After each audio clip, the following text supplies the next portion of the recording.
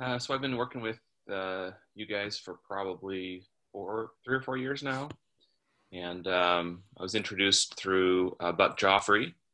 He had interviewed um, some of your members on his podcast, and I really was intrigued by the concepts and the ideas that you were discussing. So I reached out and explored the details that might apply to me and to see if it would work for my situation, and was really impressed and pleased with how everything worked.